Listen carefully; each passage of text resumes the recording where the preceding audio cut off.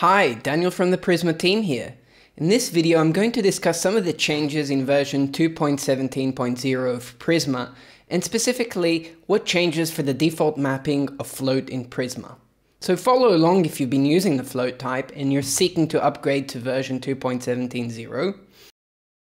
Version 2.17.0 of Prisma brings two major changes that affect how you use types in your Prisma schema and how they relate to the underlying database schema. The first major change is the general availability of native types. Native types are a new feature that allow you to define the exact database type for every field in your Prisma schema. This allows you to have fine control over the underlying types that you use in your database schema. The second major change is the remapping of the type float in the Prisma schema.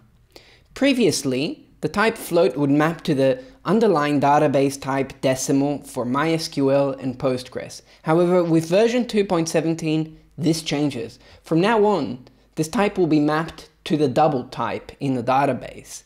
And this has a bunch of implications if you've already been using Prisma Migrate and the float type. So let's take a look at what this means. In this example, I'm using version 2.16.1. On the left-hand side, I have the Prisma schema, which has a post model and a reward field of type float. On the right-hand side, I have a migration that was created with Prisma Migrate for this schema. As you can see, the reward field or column has the decimal type. Before I upgrade Prisma, I'm going to first check that the migrations are in sync with the database schema. And to do that, I'm going to use the migrate status command.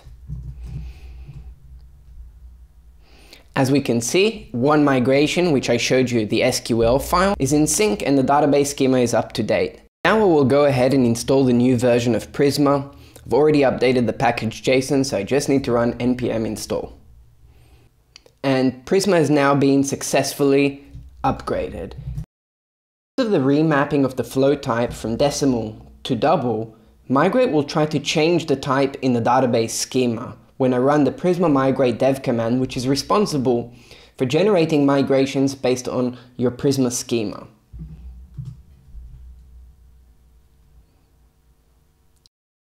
As we can see, because of this remapping, Migrate tries to change the type of the reward column from decimal to double precision.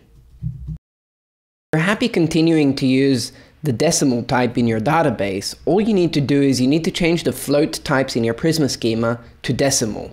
So we'll go ahead and cancel this migration here, and I will update this float to use decimal.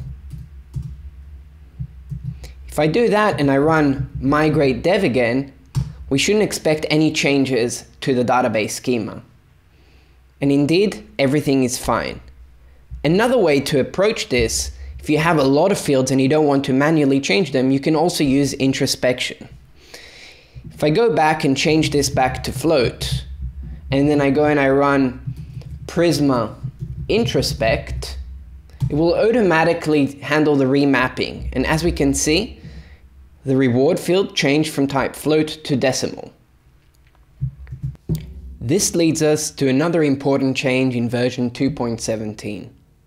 Previously, when you queried float fields, the return type for those fields would be a number in the Node.js runtime.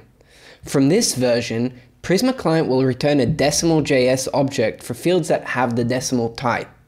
And this affects existing code which may use number operators to perform mathematical operations on returned values, like in the example that I have here on the right-hand side.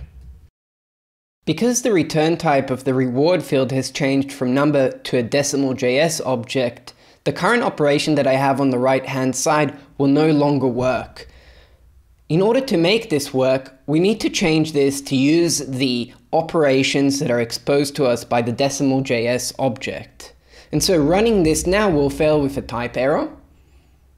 And as we can see, this is because the operator plus cannot be applied to a number and a decimal together. And so let's refactor this code in order to use the Decimal.js operators. And I've already created this here, and what we're doing is we're doing a reduce array operation, and we're using the plus method in order to add up the numbers. Second change is changing the initial value from the number 0 to a Decimal.js object representing 0. Now we should be able to run this script. And indeed, it seems that we got the correct result, which is 61, which is the addition basically of 30.5 for the two posts. It should be noted that Prisma.decimal is an alias to the Decimal.js library that is included in Prisma Client. To learn more about how to perform mathematical operations with Decimal.js, be sure to check out the Decimal.js docs. Now let's take a step back to understand why this change happened. Until version 2.17, the float type in your Prisma schema would be mapped to the decimal type in Postgres and MySQL. Also note that in Postgres there's no difference between decimal and numerical, and they can be used interchangeably. In JavaScript and TypeScript, all numbers are floating point numbers, and due to the binary nature of floating point encoding, some decimal numbers cannot be represented with perfect accuracy. So by using Decimal.js for database columns that use the decimal type, we eliminate a whole class of rounding errors that floating points are prone to. It's also worth mentioning that there's a trade-off between using decimal and double on the database level. The decimal type takes up more space and is slower to run operations on, but has the benefit of higher accuracy, while double is smaller and also less precise. Let's recap what we covered in this video. In the first step, I discussed some of the changes to the default mapping of float in Prisma. I then went on to update the Prisma schema in order to avoid migrate from altering decimal columns to double in the database schema, and there were two ways to approach that. The first one was to manually change float to decimal in the Prisma schema, and the second option was using introspect in order to automatically update the Prisma schema based on the new mapping. Finally, I covered how to update the application code to use Decimal.js, because while the database type hasn't changed and we kept it as a decimal type, the return type of Prisma Client has changed from being a number to a Decimal.js object, which affects how we interact with those returned values. Hopefully you found this video useful. If you have any questions, feel free to leave a comment below, ask a question in our public Slack, or start a discussion on GitHub. Finally, if you haven't already, be sure to subscribe to us on YouTube so that you can get notified when we release new videos. Thank you for watching.